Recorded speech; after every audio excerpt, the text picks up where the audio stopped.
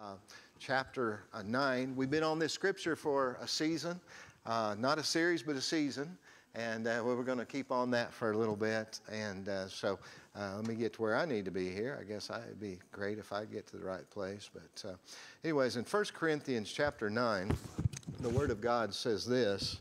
It says, "Don't you realize that in a race, everyone runs, but only one person gets the prize. So run to win." We're going to say that all again because that's our season, like run to win. 1, 2, 3, run to win. There we go. One more time. 1, 2, 3, run to win. All athletes are disciplined in their training. They do it to win a prize that will fade away, but we do it for an eternal prize. So I run with purpose in every step. I'm not just shadow boxing. I discipline my body like an athlete, training it to do what it should. Otherwise, I fear that after preaching to others, I myself might be disqualified. So last week, I talked to you again about my running situation on the track, about how years ago the coach pulled me aside and he said, "Jones, you run like a wild horse. You got things going every direction." He said, you can't do it like that. You're not getting anywhere. And so he said, tuck everything in, begin to bring those arms in, those legs in. And he said, move forward instead of all over the place, because the closest distance, right, to someplace is the straight line, right? And I wasn't running in a straight line. I was doing everything else but that. And Matthew was so kind to show the clip of Phoebe running, right? And he really built myself up. But it did look quite a bit like me at that point. And I told you that after time, I began to simplify things. And I began to bring everything in and streamline. And I began to get faster.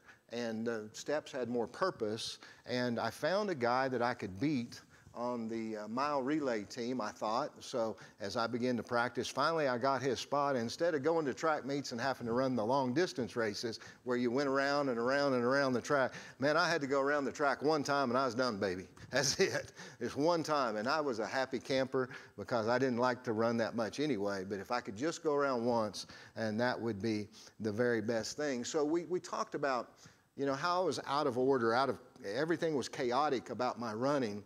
And we asked you all last week we asked you to think about 3 areas in your life that were like out of control, things that just weren't in order, things maybe that weren't working right. And hopefully that you've put some time and thought into that this week.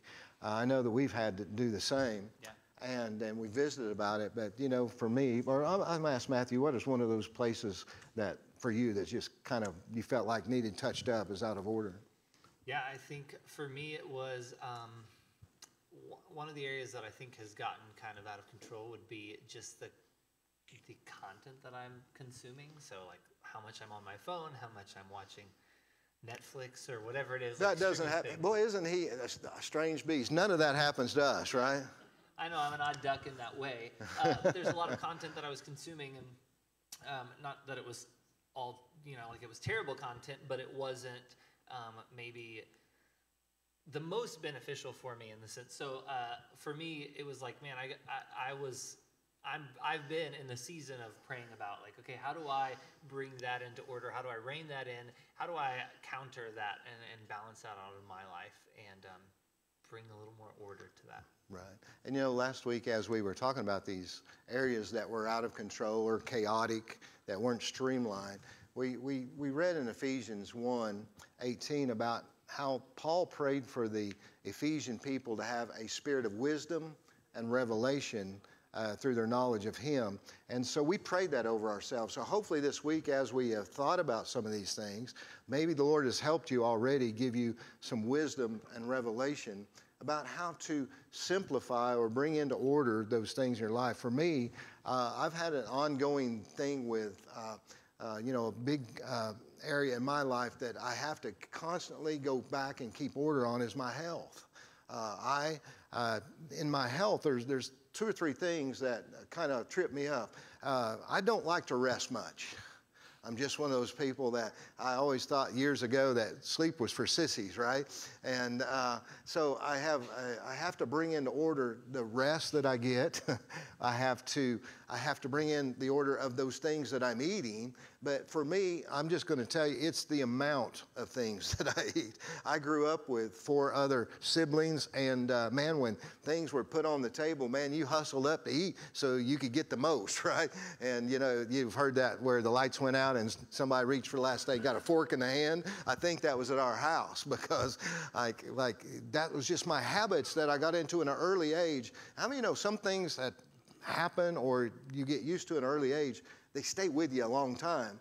And so I have to really streamline those things that I eat and the amounts of those things. So for me, it was like, that was again, one of those things, you know. I told Kim, I said, I'm going to the store, I'm buying some salad stuff. And she said, you going to eat it this time? I said, I promise if I don't eat it, I'll quit buying it, you know. So, you know, this week was good for me. I know that sounds like, it doesn't sound super spiritual maybe, but how many know some of these things are the most spiritual things we can do? And so the other thing, the third thing in my health is the amount of exercise I get, right? Exercise is great. I don't mind working and exercising as I work, but just to exercise, to be exercised, oh, come on, man. You know, it's like, that's one of the hardest things for me to do is to just exercise, because everywhere I walk fast. You know, everything I do, I try to do quickly. But so that's really been playing on me this week, and the Lord's been helping me, like, tighten that back up again. And don't kid yourself, these areas that we're talking about, you're not just going to go into them one time with the spirit of wisdom and revelation, and you're going to have to sometimes return. And is that okay that we have to return? Yeah. First of all, it's cute that, you know, you had 3 siblings and you were fighting for food. 4. 4 siblings, still cute. It is cute? Yeah, because there was 8 of us, so. My siblings could eat your siblings under the table, by the way. We'll see. We'll see. Yeah. We'll see. We'll do it in heaven, right? Also, this is not. You just said something. What were you talking? What were you talking about with being in the dark and getting stabbed with a fork? Oh yeah, there's this. There's an old story about how. Oh, that's why I didn't understand it. Okay. Well, the reason that I thought you were. I didn't know what you were referencing. I was like, what are you talking about? But it reminded me there was. Wait a minute. Wait. Stop. How many of you have heard that story? Okay, go ahead, tell it. I don't No. They've heard it. They've heard it. Most of the people. Most of people. No, you go ahead. Go ahead with your story. I'll tell you my own fork story. It wasn't dark. It was light, but my mom made me sit at the table until I finished my food, and I didn't want to eat whatever it was, and I sat there for a really long time, and got so bored. That I had the idea, I wonder what would happen if I stabbed my hand with a fork. And so I did at the dinner table. What happens is you get to leave the dinner table. When you have a fork sticking out of your hand on its own like that, your mom lets you get down. So I didn't know what you were talking about when you said stabbing a hand with a fork. I just had trauma flashbacks to my childhood. So we're talking about... You realize that's strange, right? Yeah, it was strange. That's not normal, folks, okay? Rebuke that thought. To be normal. So we're in 1 Corinthians chapter 9. 1 Corinthians chapter 9, it says, I run with purpose in every step. That's what we talked about last week, that I'm running with purpose in every step. But the next part, it says, I'm not just shadow boxing. Now, I had heard this verse a lot, and in the King James, it says, not just one who beats the air, I think is the way that it phrases that. And what I love about different translations is that, like, it can bring clarity, you know, like, I had heard that verse, and I didn't understand someone beating the air, like, but the moment this translation said shadow boxing, I got it, right? Like, someone's sitting there, and they're just, like, practicing, right? Like, they're boxing no one. And so that's just like a commercial, right? Like, if you don't understand something, or if you want a different take on it, maybe it brings more understanding if you read it in different translations. And I like to switch around and read different ones. But this idea of shadow boxing, he says, I'm not just shadow boxing. Shadow boxing is fine, right? Like, you're just practicing, I guess. You're going through the motions. but you're not really accomplishing much. There's not really any real resistance, right? If you're punching a bag, at least there's some resistance that you're kind of training your muscles in that way. Shadow boxing is really just about form. It's kind of a theory of fighting, right? It's fighting in theory, right? There's not much to it. And I was thinking about last week how we asked you guys to write down the areas of your life that were out of control, that we wanted the Holy Spirit to come in and bring chaos. Last week was Wanted really... to bring chaos? No, wanted to bring order to chaos. There you Thank go. you. This is why we're doing it together. But last week was really about those ideas, right? Like, what is it that the Lord is going to reveal to me, the areas of my life that are kind of out of order? But there comes a point where shadow boxing isn't enough, right? Paul is here saying, like, I'm not just shadow boxing. I'm doing more than just theorizing and throwing out ideas. I'm going to put in the work. At some point, you got to spar, right? At some point, you got to get in the ring. At some point, you got to take a punch as well as, like, give a punch, right? The air doesn't hit back normally. And so today, really what we're doing is we're kind of switching to the second half of this verse. Last week, we talked about the purpose in every step, so the intentionality, the kind of plan going into it. But today we're moving beyond shadow boxing. We're moving beyond the ideas and the theories and just thinking about it. Today we really want to talk about what is the practice that we can get in? What is the discipline that's necessary? Because that's kind of the season that we're in, is a season of discipline. What are the actual steps we can take to start to put some of these things into practice to actually bring order to our chaos? Verse 27 says, I discipline my body like an athlete, training it to do what it should. Discipline is not a word that we like, right? Even though that's the whole series that we're on. It's not a word. A lot of times when we hear discipline, we immediately take it negative, right? We immediately think that it's punishment. It's punitive, right? You're being disciplined for something.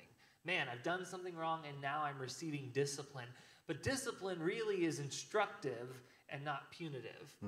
Right. Even punitive things at their heart are instructive, right? I mean, I'm old enough that my dad spanked me, right?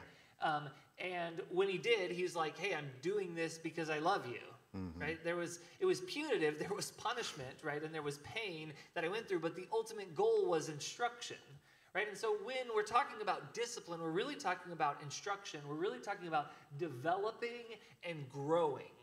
That's what we're really talking about. What the Lord wants to do is he wants to grow us up. He wants to instruct us in ways that we can grow and we can progress in our walk with the Lord. Right. And so this week, that's what we want to do, is we just want to kind of talk about that growth process, how to maybe discipline ourselves. You can leave that right there. It'll be fine, I think. So let me set some of these things around here. So today we're, again, how do we get it right? How do we move on into the practice rather than just the theory, right? How many know it's one thing to say, yeah, I've accepted Jesus as my Savior, right? But how many know there's a lot more about learning how to live for Him and how to glorify God? And so oftentimes that we don't take these moments to learn and train and become part of that discipline process that we need. And so we want to talk a little bit about that today and how to get started. But I got to tell you, this is a peanut butter jar. Now, I think this came from King Kong. I can't imagine eating this much peanut butter, but it is. I'm sure it's a gallon. But anyway, oftentimes in the Scripture, the Scripture will talk about how our lives are a vessel, right? And we even says that we have this treasure, the Holy Spirit, in these jars of clay, right? And so if you imagine today, this is our vessel of our life here, this big peanut butter jar, vessel of our life. And how many know there's a lot of things in our lives that's trying to become a part of our lives? I mean, all the time. We just got tons of stuff that is going on in our lives. And so this is kind of that. There's just a lot trying to fill our vessel, right? A lot trying to fill up our vessel. Well, these things really are the things here that are just things, right? But how many know there's more important things than just things? There's some things that are more important. And so if we fill our lives with those things, then we start over here, and these represent the more important things, right, of life. And then we try to see if we can fit all this in. You know, it doesn't work. You see that? It just doesn't work. You can't do that. You can't fill it up. And so it has to go in the proper order, right? And so we're talking about bringing order to chaos into some of the situations of our lives where we need that.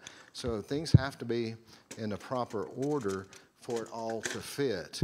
And so we're going to take out these things, and we're going to see if we can put things now in the proper order of things. Would you hold on to that so it doesn't get away from me? All right.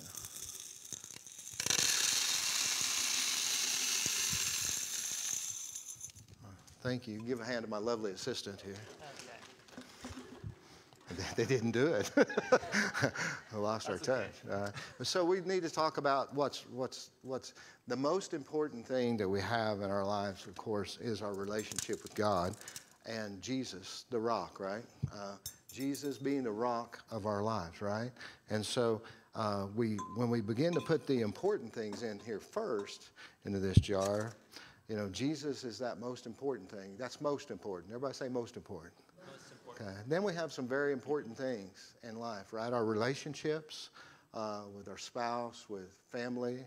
I mean, friends are obviously important. You know, I know that I'm closer to some of y'all than I am my own family, you know, blood family. So you're my family, right? And so, you know, those relationships are very important. We always want to take care of those. You know, and a lot of times, you know, we have to make a living, right? I mean, you know, whether it's your retirement even, we have to make a living. And that's an important thing that we often put in the jar. We have many different things that become important to us in life. And how many know it takes a lot of maintenance in life? How many of you have to pay bills? Yeah, you have to pay your bills, right? So that's a pretty important thing. Some of these things are important because we have to do them, right? I mean, it's part of what we do. And so, you know, there's various other things that we could put in this jar that would be very important for us to do. But if we put all those in first, then this represents, this will represent those things that are just part of our lives. It's what color shirt do I wear to church today? It's, I had a flat last week on the car. You know, man, I'd like that new gaming system. You know, all those things are just become a part of our lives, right? And so we begin to put those things in, and amazingly enough, all of a sudden, we realize that when we put everything in the proper order, realize it fits. When Jesus goes in first, and all those important things go in here first, then all those other things fit. Yeah, it's like we talked about last week, that we're not really asking you to drop the ball, right? We were talking about juggling last week, and we were talking about how, like, some of you have more balls that you're juggling, and they're in the air that you're having to, like, you're trying to keep in motion, right? And we're not saying, hey, like, you need to cut stuff out of your life and do less, right? Like, when your life is busy and you've got a lot going on, and you've got kids and all their schedules, and you've got a spouse and their schedule, and you've got jobs, and you've got hobbies and interests, and you've got family and all the stuff that comes with that, like, what am I supposed to cut out of my life? It's really not about cutting things out of life. It's about bringing order to those things. And so that illustration that Jeff just did reminds me of Matthew chapter 6. So would you turn your Bibles to Matthew chapter 6? This is the Sermon on the Mount, Jesus' most famous sermon, I would say. We're going to start in verse 25. I'm going to read out of the Passion Translation. No, I'll read out of the New Living, and then I'll switch later to the Passion. But it says, "That is why I tell you not to worry about everyday life, whether you have enough food and drink or enough clothes to wear. Isn't life more than food and your body more than clothing?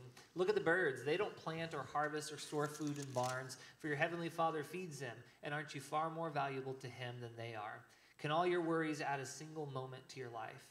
And why worry about your clothing? Look at the lilies of the field and how they grow. They don't work or make their clothing. And yet Solomon in all his glory was not dressed as beautifully as they are. And if God cares so wonderfully for wildflowers that are here today and thrown into the fire tomorrow, he will certainly care for you. Why do you have so little faith? So don't worry about these things, saying, what will we eat? What will we drink? What will we wear? These things dominate the thoughts of unbelievers, but your heavenly Father already knows all your needs. Verse 33, seek the kingdom of God above all else and live righteously, and he will give you everything you need. So don't worry about tomorrow, for tomorrow will bring its own worries. Today's trouble is enough for today. I think when I read through that passage and he's like, hey, don't worry about what you're going to eat. Hey, don't worry about what you're going to wear. It's like, okay, that's not real, right? I think Haley sometimes thinks that I don't think about what we're going to eat. She's the one thinking about, well, like, what's for dinner? And, like, have we done the grocery shopping and all of those things? And it's a luxury that maybe I don't have to think about it because Haley's thinking about it.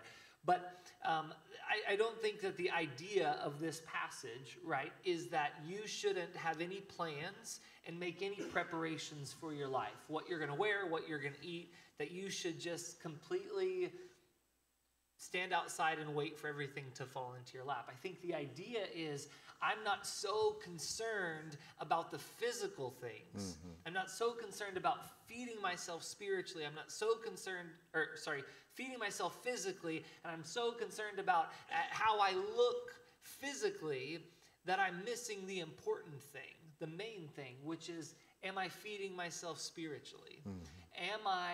Am I presenting myself before the Lord in the right way spiritually, right? How do I look spiritually? Am I fed spiritually? And so verse 33 there in the Passion Translation, it says, so above all, constantly chase after the realm of God's kingdom and the righteousness that proceeds from him.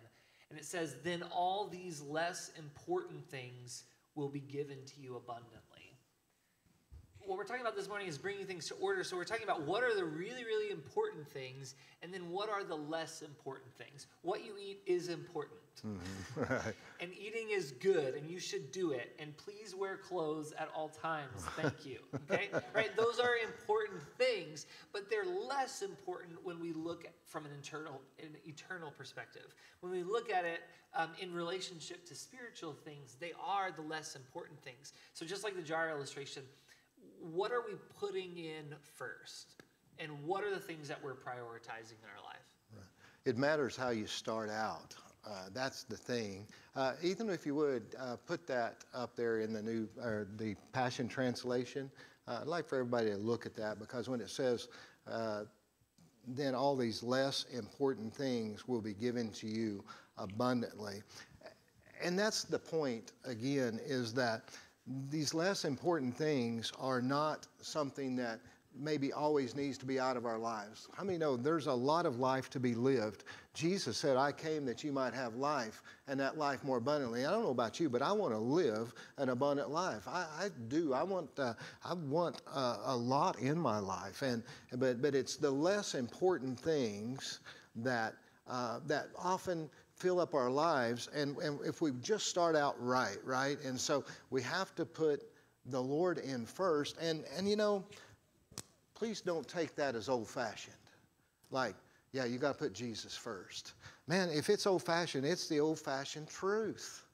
Jesus is the way, the truth, that life, and the life, and the Word says that man shall not live by bread alone, right? But every word that proceeds out of the mouth of God. So here's the thing.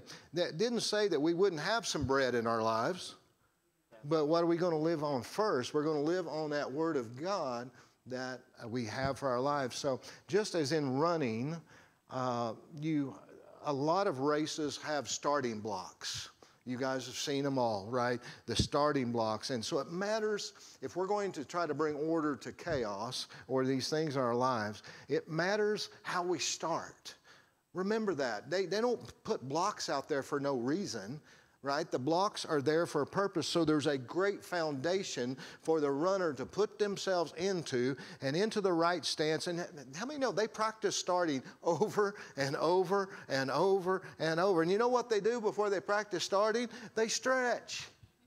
They have a discipline. You know what most middle-aged men find themselves in the emergency room for is that softball game they decided to go to, and they took off for first base and pulled a hammy, halfway in, or stumbled and fell because, listen, we're not as loose as we used to be. We need that stretching. How many know even before the starting blocks, the very first things need to be practiced, that stretching, that getting ready to get into blocks, getting ready to get in the right stance. So what we're saying today is that when we boil it all down to it, if we're going to try to fix things, you've got to start somewhere.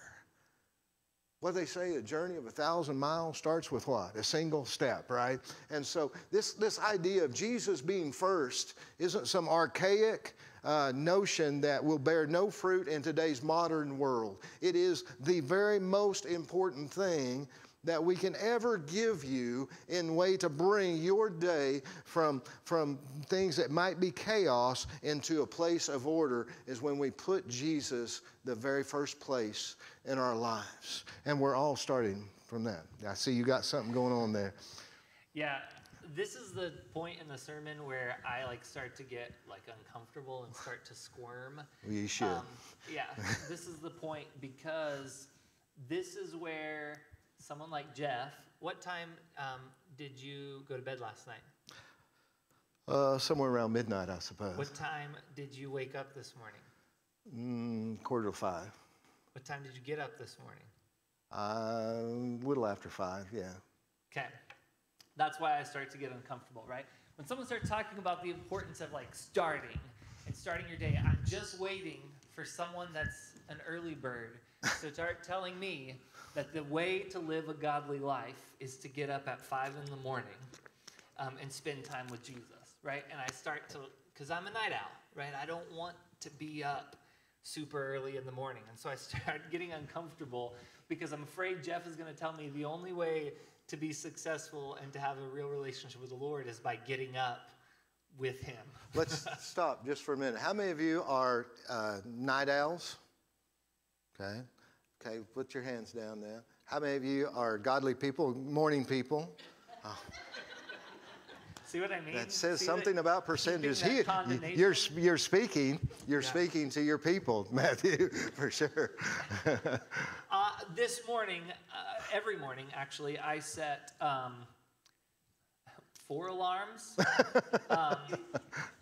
The first one, and then the next one 15 minutes later, and the Why do you next do one that? 10 minutes later, and the next one 5 minutes Why later. do you do that? Because it eases me out of Why sleep. do you do that? Huh? It eases you out of It sleep? eases me out of sleep. It's like I start earlier, and I'm kind of practicing waking up, right? And I kind of work into it. But this morning, I didn't get up on the last alarm. I thought, you know what, let's snooze that bad boy, and let's wait a little longer because I was extra tired. That's how I like my mornings. But what I found is that a lot of times I look like the jar at the beginning, is that my day has been so full of stuff, right? It's been a crazy, chaotic day.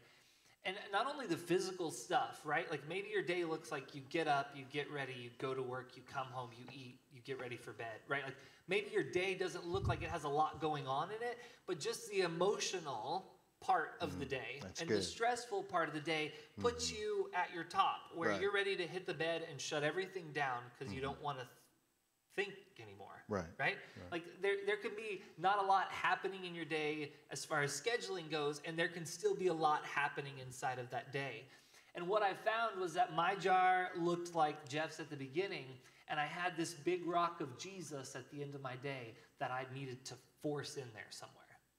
Right? Like there wasn't space mentally, like I didn't have the space, and I needed to squeeze Jesus in there somehow. He was this big rock that I didn't have space for. And so in this journey of discipline, right, and the Lord speaking to me, and this idea of like discipline being painful, the Lord started speaking to me about starting my day. Now listen, I'm not getting up at 5 in the morning. The Lord, yeah, yeah, thank you. The Lord knows me. He knows where I'm at. But what the Lord spoke to me about was like, hey, what if I was the first thing, the first person that you talk to, the first thing on your mind in the morning? That when I turn off the alarm on my phone, I got into this habit that doesn't even make any sense of like checking, okay, do I have emails? Do I have text messages? Do I have, what happened on Facebook? Is there anything that I want to check all those things, right, with blurry eyes in the morning before I'm even really awake. I want to check all of those things. And the Lord was just like, what if you checked in with me first? That was the challenge, right? It wasn't spend 2 hours. It wasn't get up at a crazy time. It was like, what if me and you just started off on the same foot? That was the New Year's resolution, right? When we talked about resolutions, that was the New Year's resolution. One of them for me was I'm going to start my day in the Word. I'm going to read the chapter that, like your Bible app says the verse of the day. Whatever the verse of the day is, I go to that chapter, I read the whole chapter, I read that verse in context, and that's how before I even get out of bed, that's the first thing that I'm doing when I open my eyes is I'm doing that. And I know that sounds cheap compared to getting up at 5 and whatever, right? But I can't tell you the difference that has made in my day that I've prioritized and put that big rock in first. That's not the only time I'm spending with the Lord for the day. But there is something that as my day goes on, that there's not this like lingering, nagging thing of like, well, what about Jesus? I squared that away at the very, very beginning. I brought order into my life at the very beginning, or at the very start of my day, of just like, okay, today it's me and you, Jesus. And what that does is it really sets it up to where the Lord can work on that all day long. Right. Like, I don't know about you, but like I'm a test crammer. Well, I don't really have to take tests anymore. But when I did, right, it was like right before the test, I was cramming that information. And I had a quick recall for a short window of time. Right. I feel like the Lord was speaking to me that like when I was trying to study right before I went to bed, I didn't have that recall the next day on what the Lord had spoke to me the night before, right, of what I had read. Because I was reading it and then I was going to sleep. And I don't know about you, but I don't have a lot of prophetic dreams that I'm aware of, where the Lord is speaking to me a lot through dream. But when I start my day by just spending a little bit of time with the Lord, I give him the whole day to kind of stir those things up in me, to point back to that, to recall that information, because I've started my day that way. And it's been, I don't know, I don't feel like I'm saying, hey, you got to get up super early, but there is something about starting out of the blocks, like Jeff said. That the first thing today is that, Lord, I'm going to invite you into the rest of my day, to speak to me, to show me things, to kind of, again, reveal things about the word that I read that morning. But it really has been transformative to me as I've disciplined myself to get up just a little bit earlier. And maybe not even getting up earlier, but adding that into my morning routine of like, man, I'm going to be intentional about starting my day with the Lord every single day. And it's been a huge deal. I feel like I have more capacity to handle things throughout the day because I've started it with the Lord. And I don't go to bed at the end of the day with condemnation or regret that I hadn't found space for Jesus that day, right? Because even if I don't get back to it, I started that day, and Jesus has kind of walked me through that all day long. Right. And so I feel like it's a really easy win, right? And hopefully I'm going to get to the place where I'm getting up earlier, and that time's going to expand. But I think another thing that we'll talk about as we move forward, is establishing a pace that is sustainable for you in this race. Right. That's important. Hear that. If you're not a morning person, saying that you're going to get up at 5 a.m. to spend time with the Lord isn't sustainable. Especially if you get up at like 8, right? Like it's just not sustainable. It's not going to work out. So figuring out what is the first step, what is the pace that you can set right now that you can sustain and that you can follow through. And for me, where I'm at and trying to get up earlier and trying to even be a person when I first wake up in the morning, the first step for me is like, okay, it's going to be one chapter this morning. Right. That I'm going to be intentional about reading and spending time with the Lord, because that's sustainable for me so far. You know, Kim is not a morning person, and I am. I'm happy at first thing in the morning, and I like to jump on the bed and say, good morning, and she just like will slap me and just shoot me because she's not a morning person. And she has honestly, I'm just going to say that she's tried to, you know, change herself into that person who does that, but, you know, it's just not her. And so quite often, you know, and I try to make it sound really holy for me to get up early and go to the office. But you know what the Lord's done with me lately? He said, why don't you just leave the electronics in the other room? Because what I was finding, I was getting in there and I'm thinking, I wonder what's going on here. And before I knew it, I had good intentions, right? But I really wasn't putting Jesus first. I was checking all the stuff just like you were doing, right? You're getting up later to do it. Sloppily going through 4 alarms. I don't know. No, I'm kidding. Get to the point. But you see, but it was the same problem. There were other things vying for my attention. And so the Lord just whispered to me, he said, why don't you just leave your electronics, your phone especially, in the other room? And boy, that made a difference, because there's days that I go in and do the Miss Margaret thing. Me and the Lord, we have coffee together, right? We sit and visit over a cup of coffee. And that's a good place. But for me, it's starting my day, and it's just me, and wherever you're at, you know, but there's something about positional for me. Like, if I don't kneel at my recliner and spend a little time with the Lord there, for me, that's my spot. I love that. I don't know if the Lord loves it, but I love it, you know? And so that's what I do. I kneel at that recliner, and I spend that time with the Lord, but it's not near as holy as what you want to make it out to be, or I even try to make it out to you to be, because I'm always giving him a hard time. But you know, I have those struggles too, because I could go in the office first thing in the morning and really never put Jesus first. You understand that, right? Anything become a ritual, but it's about a relationship.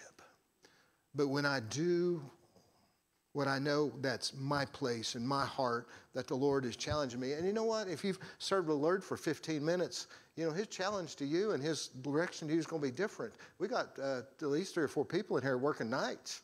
Your nights start at 6 p.m., you know, or 5 or 6 p.m., and the world is moving along. You get up to all that stuff, right? And you got to figure out how to place yourself in that. And whenever everybody, hey, they're up, they're calling, they've already called you 16 times. They don't remember that you slept all day because you worked all night, right? So you got to find your place for you. You got to find that you and Jesus first thing for you. But it's important to get him in there first, guys. We'll never truly be successful in all those other things that become a part of our lives without him being the rock in the center. But you see how beautifully everything fills in. It's all those other things are added unto us. But he's got to come first, whether that's at 6 o'clock in the evening or 4 o'clock in the morning or whatever it is for you. But it's personal. He's personal with us. There's no condemnation on you and how you're starting today. But the point today is it matters how we start, and we got to start with Jesus. And if you have family and a spouse, sometimes you have to, or a spouse, you have to actually sit down with your family and say, this is what's important, and we, however it is for your family, are going to start with Jesus first. There was a beautiful couple that I used to go to their house once in a while in Dallas, Texas. And it was my pastor's wife's parents. They loved me. Willis and Maxine were wonderful people. And they started every morning. Now, of course, they retired 20 years probably when I met them. But they'd go to the table and they'd pull out a prayer card. And they would read that prayer card and they'd discuss it. What a wonderful blessing that was to me as a young Christian to see them starting putting Jesus first. It matters how we start, how we come out of the blocks. Believe it or not, this is the thing. These things, these other things that we all have, that we're all going to have, they're always going to be a part of our lives. Listen, you're going to learn how to handle those really well when you put Jesus first, because then that spirit of wisdom and revelation and your knowledge of Him can be operational throughout your day, throughout your waking day, whether that waking day is from 6 o'clock in the evening till 8 o'clock the next morning, or however that works for you. Well, however, if you're a night owl, if you're a morning person, however it works for you, there is a way for you to put Jesus first. But when you put Him first, let me tell you, there'll always be a sacrifice of something else. Again, when you talk to your family, say, you know, this thing the pastor talked about. You know, Kim and I used to, when we were young Christians, we used to come home and say, what'd you think about that? I don't know what I thought about that. What'd you think about that? Like, I don't know, man. Will that really work? You know, you ever have those conversations going home? But after years and years and years of trying what the Lord has said, listen, it works. So if you're young in the Lord and you hear this thought about putting Jesus first, man, it will work for you. It'll work for you. But the thing about it is somebody that served the Lord a number of years like myself, you know, there's times I need to repent. Because what I've tried to do is I've tried to go on without Him. And I need that. And I've had to do a lot of that lately, is just saying, Lord, I'm sorry because I get all this business. I want to jump right into business. I want to jump into getting my day lined out, making the checklist to check it off.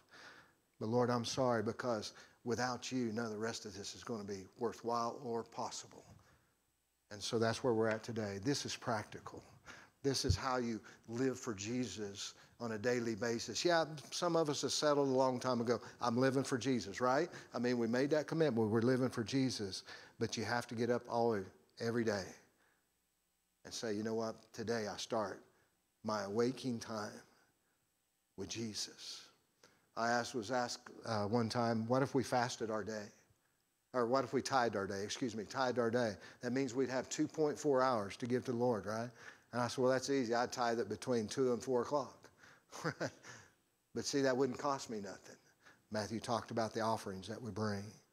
See, don't kid yourself that when we begin to really put Jesus first, there's going to be a sacrifice. It's going to cost you something, your relationship with God. But oh, the benefits. Can you hear me? Oh, the benefits are so much greater. Would you stand with us today? And we're going to set a space and a time today, and we'd like to open the altars. Because you may be like us. You may just need a bit of time to come to an altar and say, Lord, you know, I'm sorry. I've got a lot. And the other thing is not just maybe I'm sorry, but the other thing is, Lord, I need your help. I've got all these other things that are in my life that are added to my life. And they're not in order. And it's a struggle. And I'm really having a hard time keeping it together. And I can see some things are off track and off rail, and I just want to get it back to right. I want to get it. So I'm going to invite you this morning to come to an altar this morning. And there's no shame in not coming to an altar. There's no shame in coming, because the Lord wants us to take what we do today, not just as theory, but as something that's a discipline in our lives. So would you come this morning and come to these altars and make a place and begin to